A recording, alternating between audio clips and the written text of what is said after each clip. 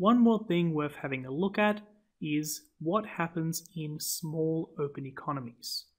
So what we're going to look at is, in a small open economy, how is the real interest rate determined, and how are national savings, investment, and net capital flows determined.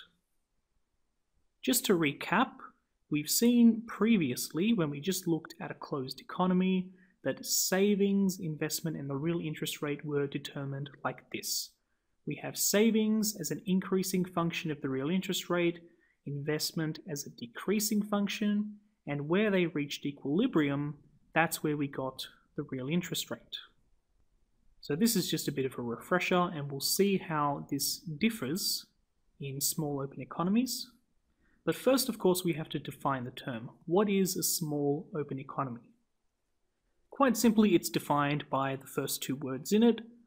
A small open economy is open to international trade, and it is small enough that it doesn't exert enough influence to make any noticeable difference to global prices and interest rates.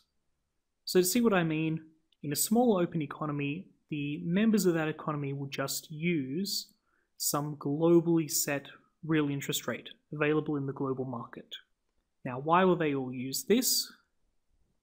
If lenders ask for a higher rate than what is globally available, then all the borrowers in this small open economy can just say, not interested in borrowing at that higher rate, we're going to go to the global market where it's cheaper.